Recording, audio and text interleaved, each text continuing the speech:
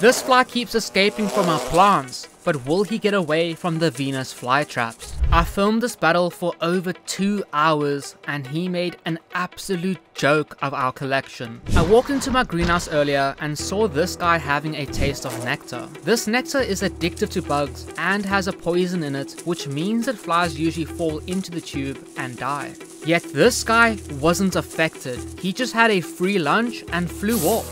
However, he flew into a sticky sundew. Any bug that touches these plants are instantly caught, yet they couldn't catch this tank of a fly. He walks right off and flies into an even bigger bush of sundews where his wings get covered in slime. Seeing as he is a walk now and not a fly, he is in flytrap territory. Yet this beast of a fly doesn't even flinch when he got caught, and he did it twice. However, when the third one got him, it was too slippery for him to escape.